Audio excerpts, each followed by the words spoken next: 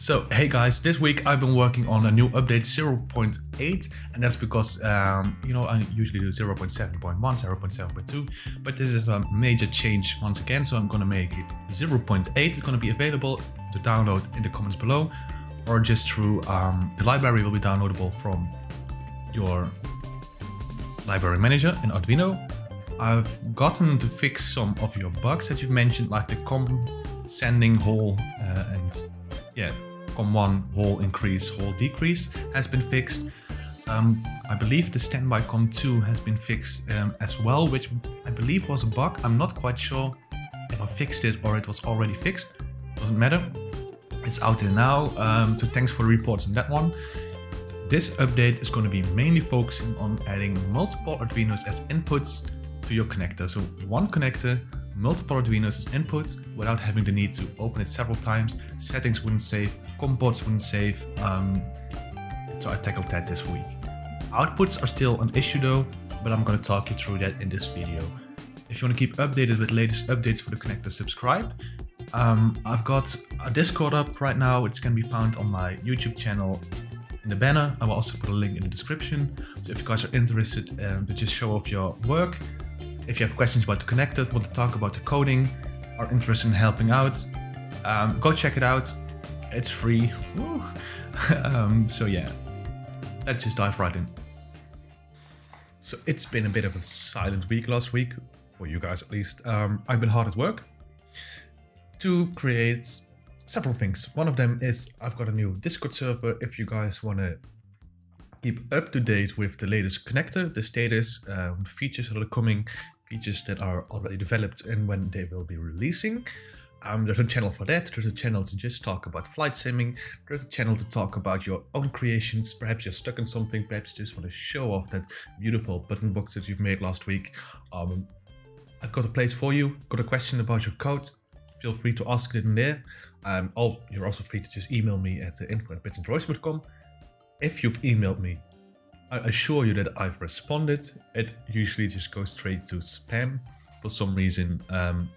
So if you haven't gotten a response yet, please check your spam folder. So that's the first announcement. Now, what's the second one? It took so much work, but I think that we're in a place right now that it works. So first, the things that don't work.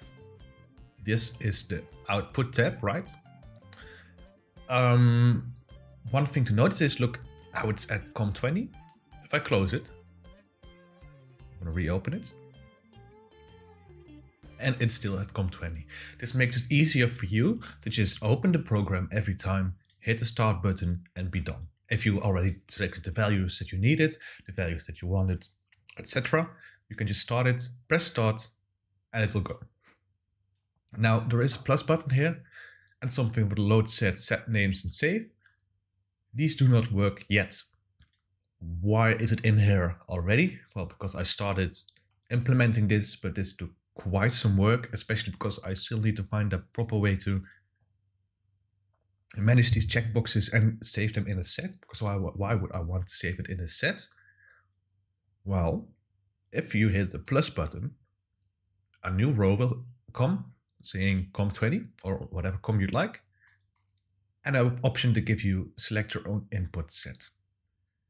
Once you've selected the set and the COM port, it will send that packet of data to that COM port and the other packet that you've defined in the other set to the other one. This will make it possible for you to have multiple outputs on one connector instance. Well, like I already mentioned, this doesn't work yet. What does work is this one. If you want to hide it, just have a plain view, you can click the three dots. Now if you go to the inputs, because this is where it does work. Once again, the three dots, see the options at the top. But here we have COM35, and as you notice, I didn't select this. I selected this previously, and that is why it's already filled in right here. If I hit the plus, and the plus, and the plus, and the plus, and the plus, and the plus, and the plus, and the plus, and the plus, and it stops at 10. I haven't tested this past beyond 4 Arduinos hooked up. I got this to work, and it was such a I love to do it, but this was, I don't know. Some things that I programmed were, you know, it worked, and that's the most important part, but it wasn't beautiful. So I had to rewrite some stuff to get this working, then it doesn't work, and some bugs and counters. So it was a bit of a hassle, but right now we can do, let's see, I know my COM35 is connected. I know that COM23 is connected and COM26, 26. I'm not quite sure. We can hit start. And if I'm correct, let me. So I Frankenstein together this table. So that really sounded German, didn't it? On this device, I got the red button hooked up. On this device, I got the green button hooked up. And here I got the double rotary encoder hooked up. I'm going to do a separate video on how to use these. Because you guys asked many times how to use them and how to implement them in your code. So I'm going to do a small separate video with the emphasis on small. It's not going to be an hour long, just how to use our double rotary encoder and which library makes implementation as easy as a normal rotary encoder, perhaps even more easy than you're used to. So we've got 3 inputs defined, right? So if I rotate, we can see that it's working, at least this part. For the button, I believe I got altitude hold at the autopilot. And that's working, so that's the second Arduino, it's hooked up to the Nano. And the third Arduino is the autopilot on or off. I haven't selected the right COM port apparently, so I'm gonna stop. 23 is a different one, I think, then it must be Arduino Uno. 40, start. Yeah, I didn't have a delay in this button, so if I press it, there's a chance that I hit it twice. As we can see, it goes on or off. But if you now turn, this is altitude on and not off. So if I now hit it again, okay, it was 26. See, I should I always prepare these things. Then when I started, I forget all my preparations. And now we got it back. Altitude hold, altitude hold. See where this is going? Oh, I need to plug this back in or else it's gonna trip. Here we go. So that one's working. Autopilot and this. So these are 3 Arduinos on the same connector. So we're able to tell, oh, see, 3 connections. The COM port will be remembered. So if I add it, we can see that there already is a pre-filled one. If it's not available, it will just give you a blank. I'm not quite sure what happens if you start to connect it with a blank. So let's see. Okay, it crashes. I need to create a fix for that, but it's going to take a while. And I want this in the hands of you guys to see how stable it is. If you encounter any issues, if you encounter any bugs, because I'm 100% sure that there is going to be something that I overlooked and that your guys will be like, Dave, you missed that. Please let me know, send me an email, hit me on Discord, not hit me on Discord, hit me up on Discord, and I will look at what is possible. I've added a few variables as well. Oh, here, GPS courses here. You guys have been asking for that one quite a bit. The inputs, I removed the list here with the available commands. And the reason for that is that I had to update it on this place. I had to update it in the documentation. So that gave me 2 places to keep up to date. And when I fixed something there, I didn't immediately fix something in documentation online. So it's going to be a documentation online. It's going to be the main focus. I'm going to include a PDF as well, not in this release, but in the next release. Because I'm actively working on the documentation with someone that's helped me out. So thanks a lot on that.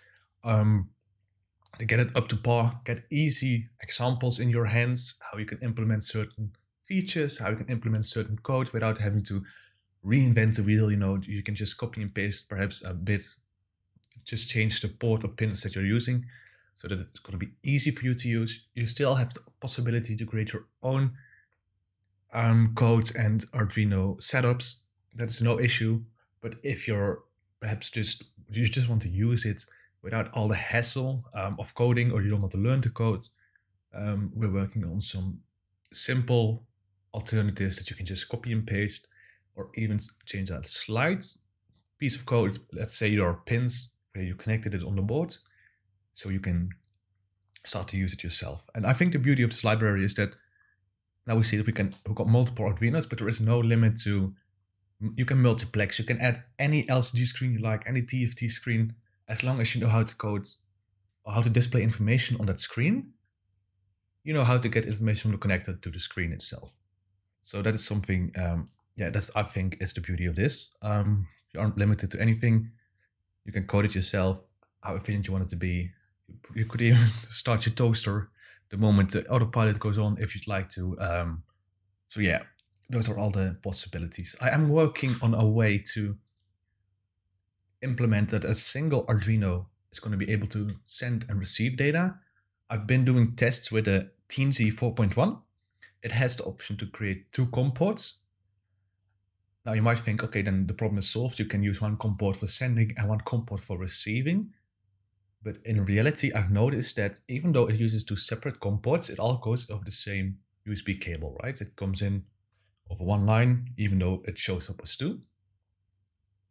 This works fine when you send a command and you need to flip, let's say, switch the autopilot, the communication 1 and 2, switch it. So you hit it, click on it, it will send the command, and it will send the data back to switch, and that's fine. The moment you want to display the standby COM or the standby nav, the moment you start turning on the rotary encoder is the moment the data starts changing. And that is when 2 things start changing at the same time. So your clicks keep turning because you keep turning. So it keeps sending commands until it reaches you stop turning, but it also keeps receiving commands until you stop turning, right?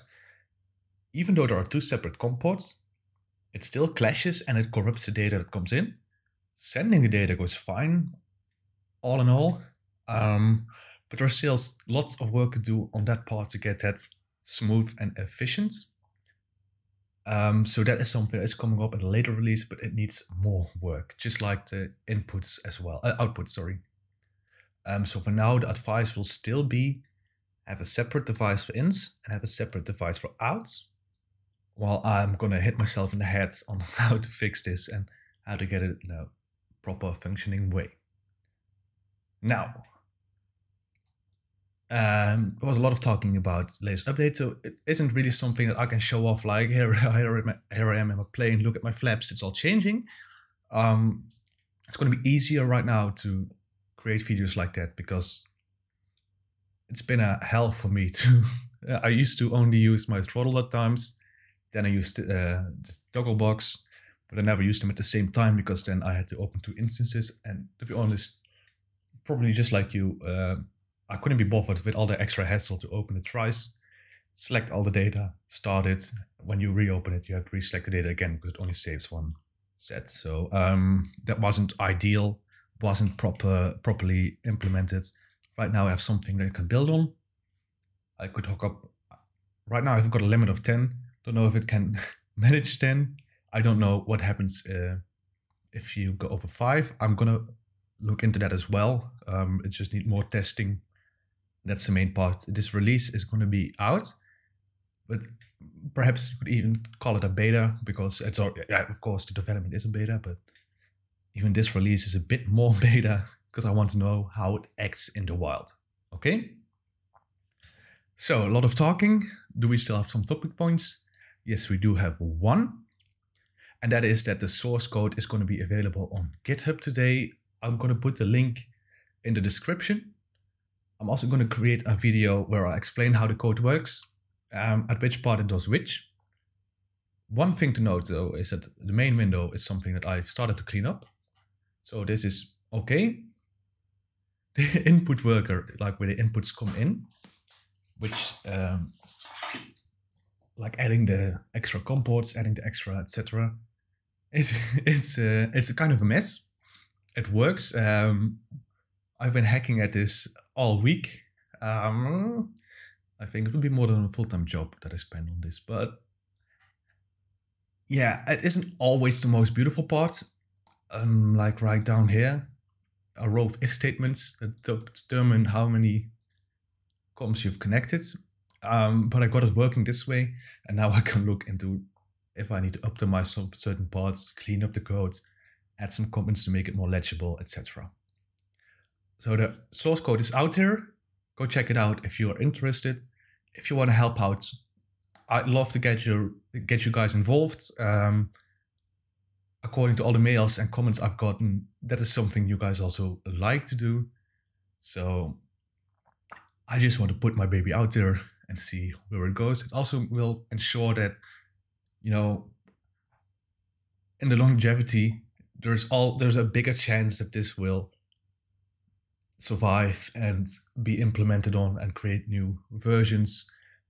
Because yeah, if it's available out there, people can easily add things, help build this to the next level. Because and the main part is I want to keep this free for you guys. Like I already mentioned, I don't want this to become payware. If you've got an Arduino lying around and you can download the software, I want you to be able to just plug and play and get on with it, right? So yeah, that's the main update I've been working on this week. The main part I would give to you guys is go check it out, have fun. The thing that doesn't save yet, keep in mind, is these values. And I had a reason, but I can't remember why. But that's going to be fixed in a future release. It's important to always select a COM port or else remove it. And I can just start it or restart it. I think I now got mine back on, right? I removed the wrong one, but that shouldn't really matter that much. Here we go. Altitude hold off. Yeah, so it's still working. Except this one. But that's fine. So all in all, lots of talking and not much flying. I planned to that achievement. Okay, I plan on completing the frequent flyer miles achievement. It's the one where you go from LFPD airport to KSEA. My main goal is to get this achievement because I want to have it. And my second goal is to see if you guys want and you're online and you see me streaming and you've got a variable that's in here that's not that you need, hit me up doing a live stream and we just do it live together. Add the variables you need, and in the end we'll see what we've gathered together and what we've created. And yeah, it will be in the next update, depending on what you guys like. So if you're interested, be sure to follow me. You can follow me on Discord, Facebook, or Instagram. All will be in the comment section down below. If you have any questions, encounter bugs, suggestions, hit me up on one of those channels. And I hope you have many safe flights. If you want to keep updated with the progress, please subscribe. If you like this update, please leave a like. It would help me out a lot. And have fun flying, and I see you in the next one.